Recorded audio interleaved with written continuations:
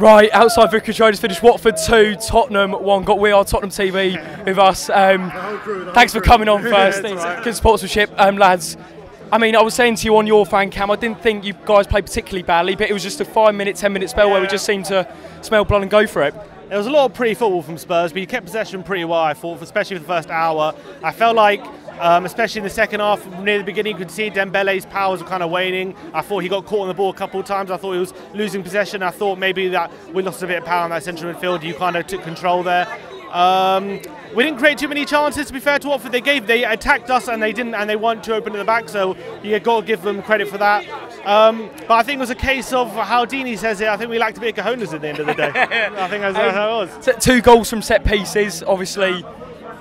It's soft goals. You don't want to be seeing them at set pieces. Yeah, what do you put it down to, really? I mean, he was a great defendant. Ultimately, if you don't create those chances while you're on top, you're not going to score the goals, and that's exactly what happened to us today. Like, if we were on top for maybe like 60 minutes of the game, and that last half an hour, you scored 2 goals, and that's what won you the game. Like, if we would have created those chances in the first 60 minutes, it could have been a completely different game, but it wasn't to be. Are the players responsible today, or is it Pochettino? What do you put the result down to? Poor goal, not having our first team goalkeeper playing.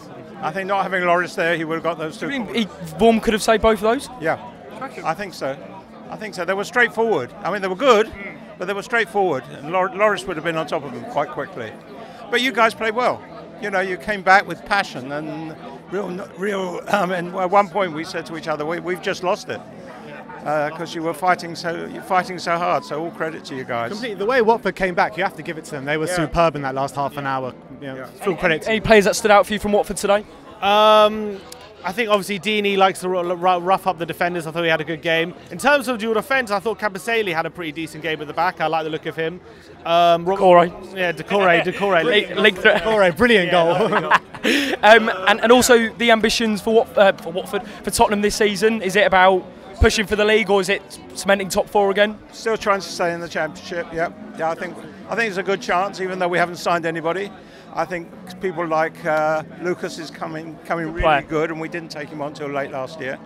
I think we've still got every chance, and I'm sure we're to get a couple of people in the new signer in January.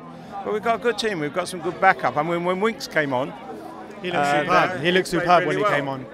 And Lucas is playing well.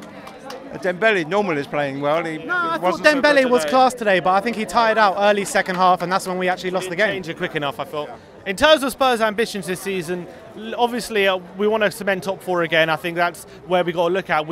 I felt, as a lot of Spurs fans did this season, I felt like a couple of additions in the summer would really have pushed us on into maybe a title challenge. I just feel like this squad, I don't know if it's fit for a title challenge. I think we'll get a top 3 finish is probably where we're at the moment, but who knows? We've got good players like Lamelo, Wanyama, Winks came back today, Son's coming back from international break. So there's a lot of good players there coming back into the squad. So a lot of depth. So that's not too underestimated, but I think top 3. Brilliant, guys. Thanks for coming on. Make sure you subscribe to We Are Tottenham TV. I'm seeing you next one.